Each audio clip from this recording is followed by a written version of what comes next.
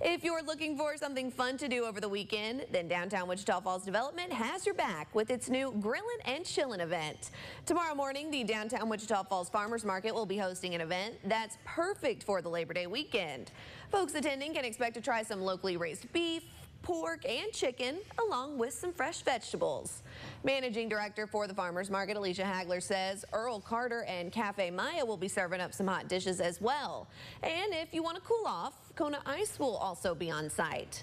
Hagler says if it's raining, this is the perfect event to get you downtown and out of the elements. It's a great opportunity to shop local. If it's raining, you can take a break from the rain, still listen to music, still have a good time, and be a part of the community while you're also preparing to celebrate this weekend.